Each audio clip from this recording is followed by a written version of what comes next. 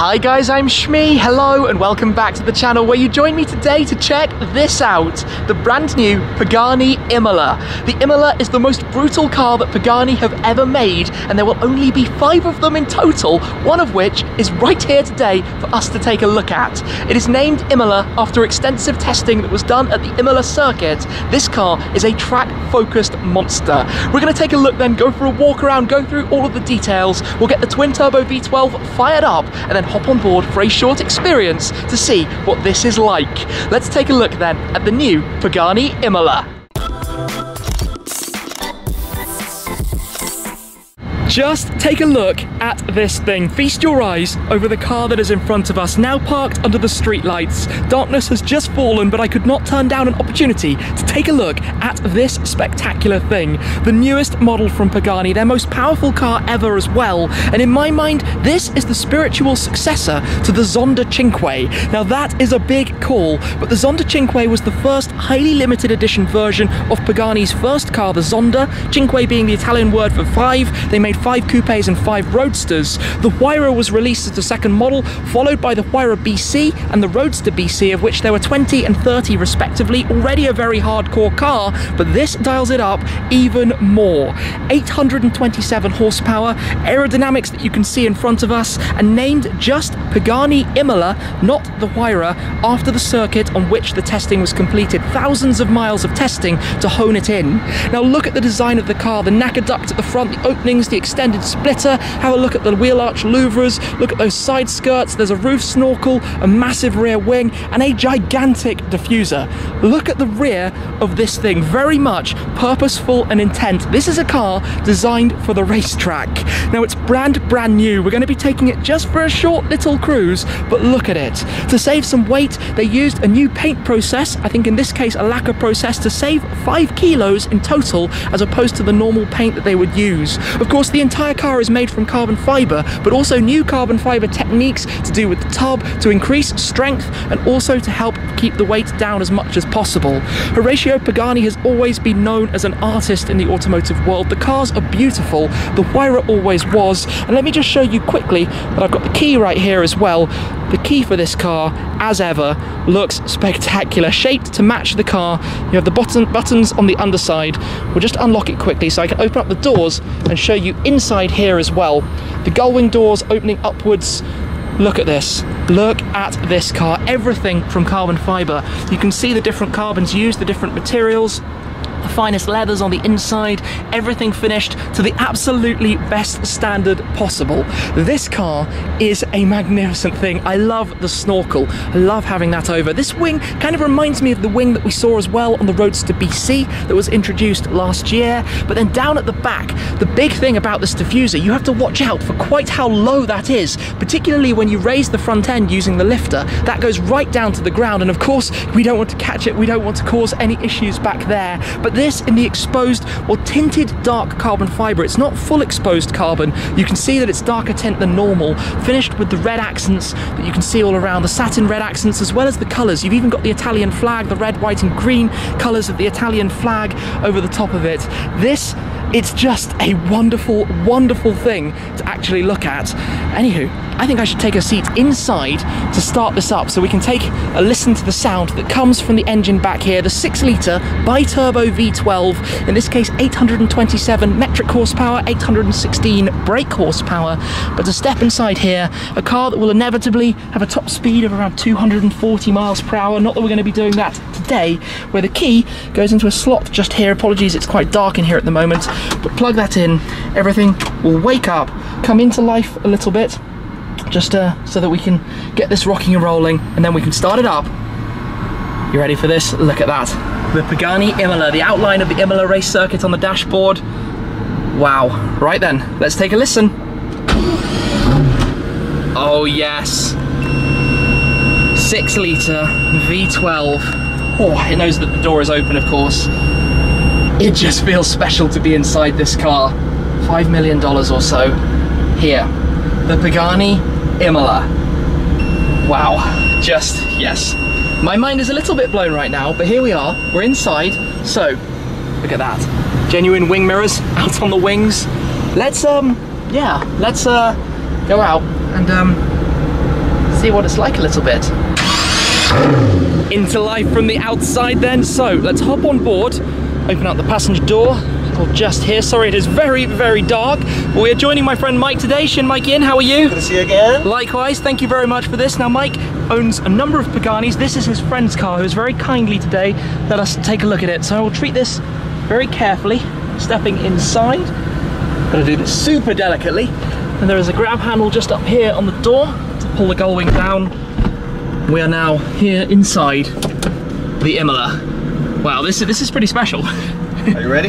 Yeah, let's go for a little cruise around. This is a new car. I need to be very aware of the diffuser at the back. That's super low. I just was demonstrating and showing it. But it is spectacularly low to the ground. Every little bump is a potential problem. Yeah. We're going to work out which way to go here. But yeah, just being in this car, just being sat here at the moment. So it's Problem is, this is not my car, so I gotta be very delicate. Yes, super careful. Be better. Reversing camera. Wow, just wow. You can even see the diffuser in the camera view. That's what the camera is made for, I guess. Yeah. Just make life a little bit difficult for you to reverse and through the gears. Let's have a look at the linkage here. Always, it's just a work of art. And these are the window switches as well next to those. But yeah, everything in here, the finish for the Imola. Really, really cool. Oh, the sound of those turbo. Oh, that's nice. The bangs and pops that you have from the back of it as well. Not that we can see through the bulkhead, the roof snorkel takes over that view completely. Wow, even moving relatively slowly, the sound of this is mega. Absolutely mega. Look at the mirror out there, that's so cool. This car is just unlike anything else. Wow. Feels very, very hardcore, proper race car.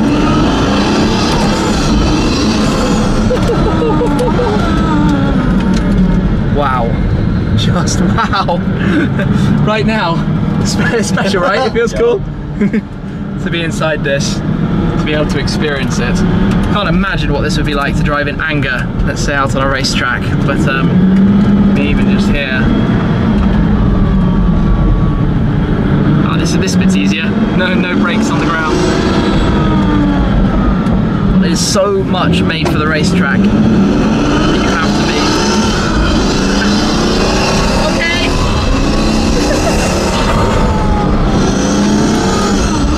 Wow.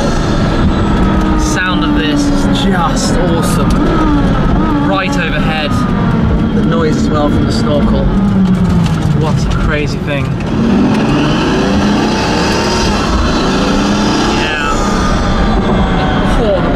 Well, the noises it makes. Wow, I wasn't expecting that. Does the BC do that? Does your BC do that? A little bit, but bangs away like this? Yeah, not as much. Not as much. This is a new exhaust system, lighter, even sportier, I think we could say, even more racier. Yeah, racier would be the right word. There's also the fitted luggage behind the seats, which is really nice. It's quite hard to see. It's probably quite dark back there. If you turn on the light and you can see that a little bit better. But always with Pagani, the very nicest of materials. You've got a carbon fibre storage bucket just here. Wow, it's all really, really nice. Roof snorkel just up above us, outside. You know, normally this is two pieces of glass. Yes, the roof is normally glass. The BC and this part is glass as well. Okay. But now it's all carbon. Yeah, I guess carbon is lighter than glass, so that kind of makes sense.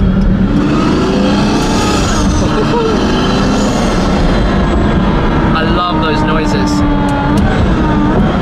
Sounds just insane. It's warming up. Yeah. Now to unlock the car, that goes up, unlock, then you've got the lever just here, and the door can open up. I'm going to step on out because we need to get it up over this curb, which is obviously very low to the ground and quite difficult in this particular car. So, look at that cutaway that you see through the front there.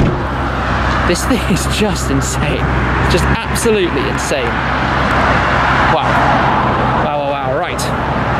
you can see what I mean by just how low this diffuser is to the ground. We have to be super careful, but it's going to be fine. We made sure of this earlier, so it'll be able to get up over that curb. Wow, that's close to the ground, but it's all completely fine getting it up here. And mission successful. Carefully does it. You just got to be super careful of these dips out here in the ground. This car though, this car. Of course, I didn't show you much. The Imola badge there at the back. Again, the outline of the Imola circuit. Listen to it burbling away, just being maneuvered here. Mike, can we take a quick listen to it? Sure. We've got to have a check out of the sound system of the Imola, the exhaust system at the back. Oh, wow.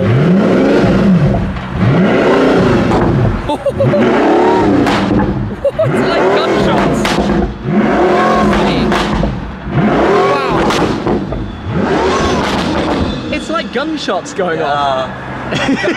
You don't even need to rev it like crazy. It's just give it a little bit and it backfires and makes those incredible bangs.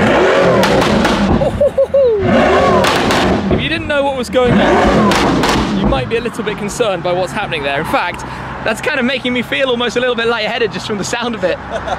Which one was louder, the LaFerrari or this? Oh, well, your LaFerrari was a much louder sound, but those particular kind of bangs and pops that you get out of it are on a different level. Ear piercing. Yes, ear piercing, that's the best way to describe it. Well, it might have been a small experience, but this car, the Pagani Imola, like I said, the most brutal, most powerful, most extreme Pagani ever. And you can see why. This thing is just, well, everything about it is super cool. Thanks for the ride out there, Mike. Appreciate it. Great as always. Good to have you here, as always. But this, yeah. The Pagani Imola. What do you guys think? Do comment down below. The colour scheme of this is just absolutely crazy. All the red accents and touches. I just had to share it. Couldn't have not taken a look at this car while we're out here. So yes, gonna get it now inside the showroom, wrap things up. But that has been quite an experience, just to be in the presence of this thing. Into the light it goes. Wow. See a lot more of the detail and the colour scheme. Was the red and gold on the wing, also the red calipers with the gold wheels. Oh, I probably wouldn't do that in here. I think that might hurt our ears. Oh no, oh no. Okay.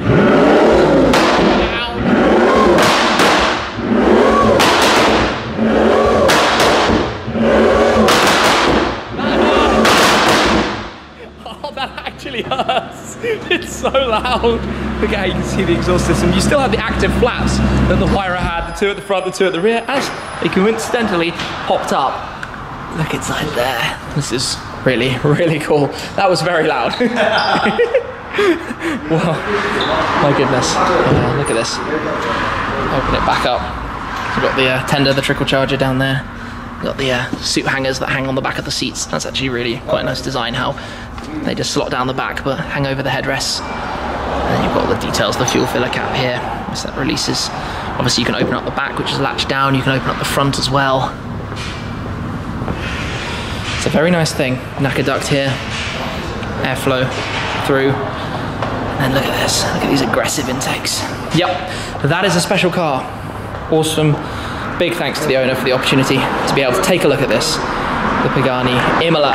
So thank you very much for watching, guys. I hope you've enjoyed the video. A bit spontaneous, but this is the Imola. I couldn't resist making a little video with it. So thank you very much again, and I'll see you very soon. Cheers.